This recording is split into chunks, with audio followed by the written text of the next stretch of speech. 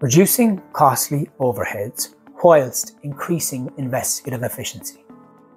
Isn't that the conundrum for financial crime compliance? Let's discuss a little bit about why entity resolution can help. Entity resolution resolves disparate data points, presenting you with a single subject for your risk investigations. It does this by resolving data from internal and external and third-party presented information. Now, this is really important across all domains in financial crime. From an AML perspective, you get to follow that money, dig deeper, truly understand customer, account, and transactional behaviour.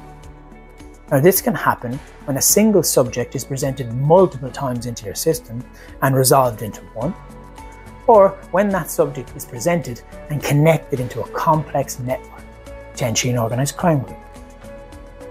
From a name screening and a KYC know your customer perspective, this is about not missing risk.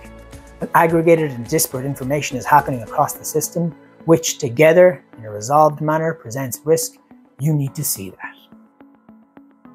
All of this should be presented to you in graphical and network form in your systems, whereby you can understand by looking at this graph or network the potential risk associated to these connections.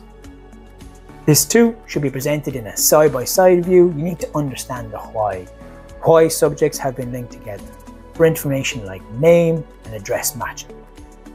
Also importantly, you need to do things like ad hoc risk assessment.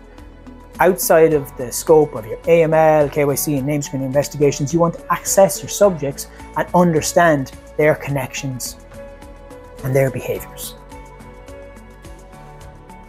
If all of this is important to you, increasing investigative efficiency whilst reducing operational costs, reach out to discuss more about entity resolution.